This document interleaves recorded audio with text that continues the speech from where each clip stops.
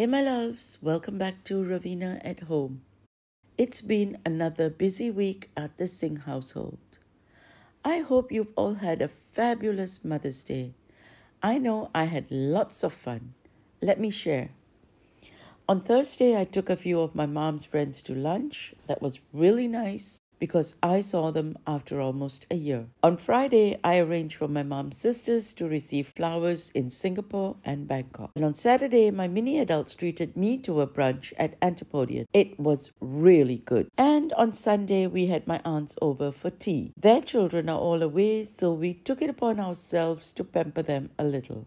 It's now 2 p.m. and they'll be here by 4:30 p.m. So let's get started. The first thing on my menu is loaded baked nachos. I'm omitting the bacon, you can of course use it, and keeping it vegetarian.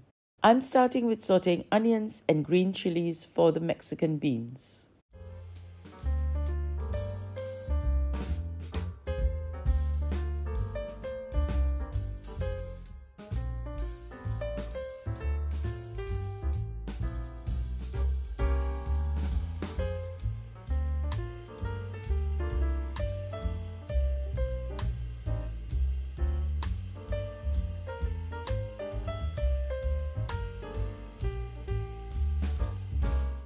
Now you're going to cook this until the spices kind of stick to the beans.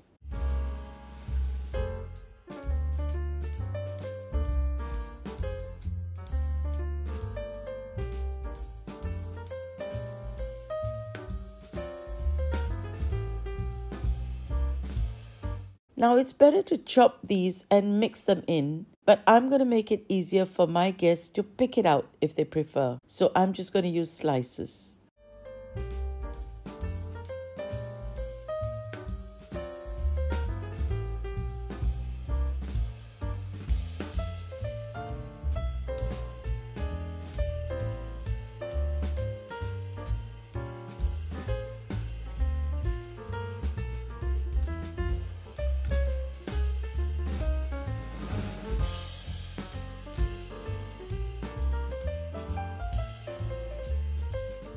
Top this with Tex-Mex cheese and then put it in the oven for 4 to 5 minutes. Next are the flip overs. As you can see, I'm slicing some tomatoes.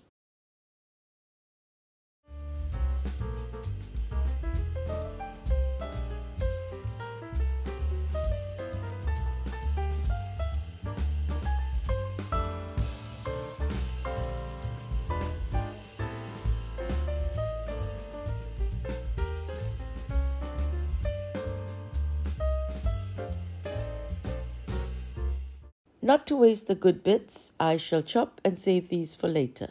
I know my knife says cheese, but it is the best knife I have found to slice through the tomato skins, and you know how hard that can be.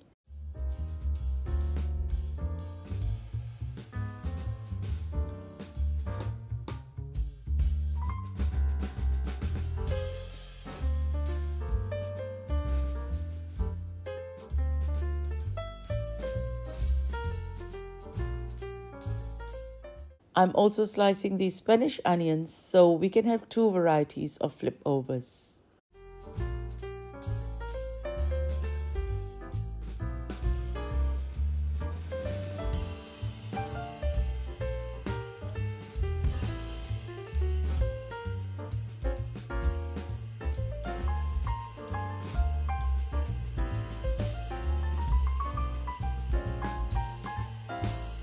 Line your tray with parchment paper of some sort and add tiny puddles of olive oil.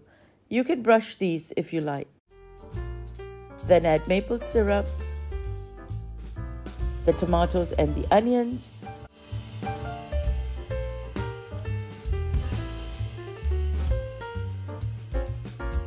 a tiny bit of red wine vinegar, and then salt and pepper.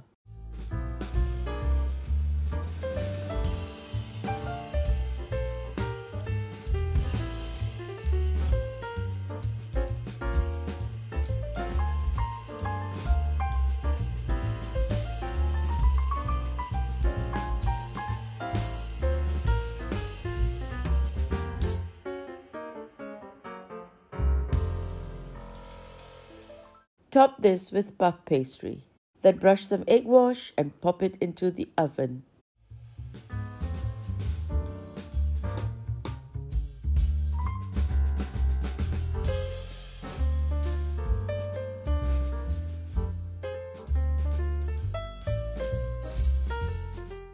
The flip overs are done and they are perfect. I'm adding some shredded honey glazed ham on top of some of the flip overs, keeping the others vegetarian. Next is the cream cheese topping for the sandwiches. Heating up some oil and sauteing more onions. Don't overcook the carrots, but just soften them slightly.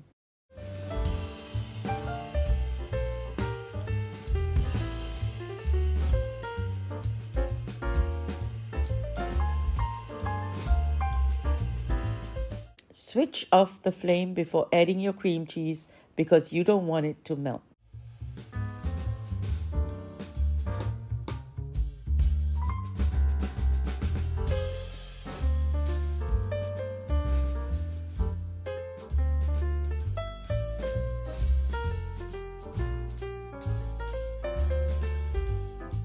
Set this aside to cool once mixed. You do not want to assemble this too early either because you don't want the bread to get soggy. Another type of sandwiches on the board today are cranberry chicken salad semis. Wow, that's a mouthful. I've gotten my chicken out of the oven. I've used a rotisserie chicken marinade and roasted it. Let it rest for 10 minutes before dicing the chicken.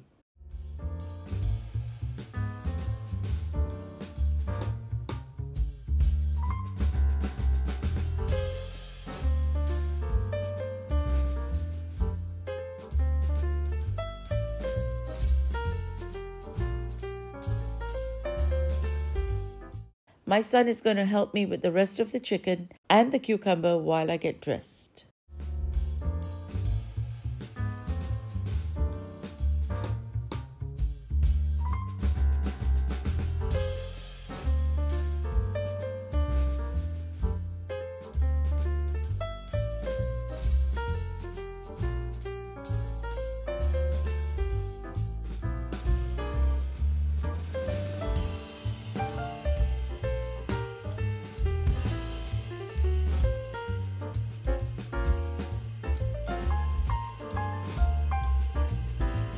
Alright, so my son is done and I'm back. On to the chicken salad. 2 cups diced chicken, 1 cup of cranberry sauce. Any sort of sauce or compote will work. Add half a cup of Greek yogurt, though I'm using regular, and then 2 tablespoons of mayo, salt and cracked pepper, and mix. Store this in the refrigerator until you're ready to assemble. I have pre-toasted this multigrain bread.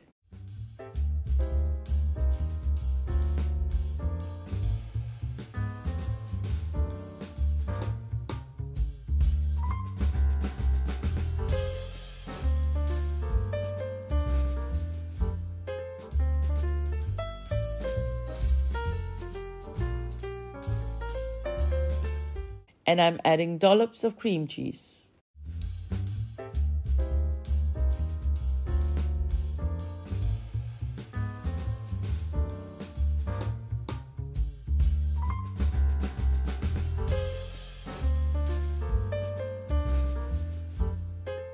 You can use pickled dill to garnish the cream cheese sandwiches.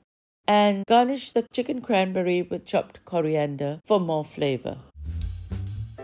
While the oven and fridge do their job, I'll set the table. You have seen me use this runner before. To ensure that the runner is secure, I'm placing a big heavy board in the center.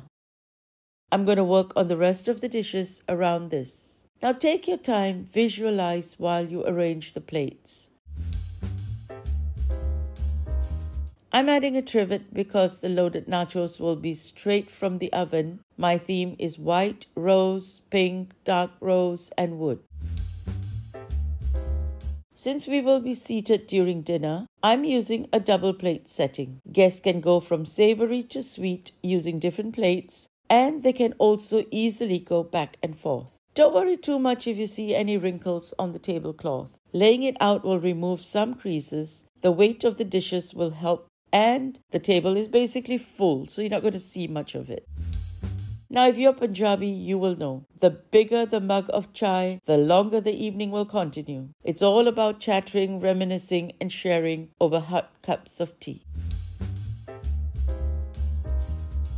The napkins are placed on the outside of the fork on the left, between the place settings. So always pick the napkin on your left. Everything in use here has come directly out of the hostessing cabinet I shared last week. I'll leave you the link in case you missed that. Having everything you need in one cabinet directly next to the dining table has been a game changer. I'm pretty excited to plate the food. Last evening, I baked these cupcakes and iced them last night.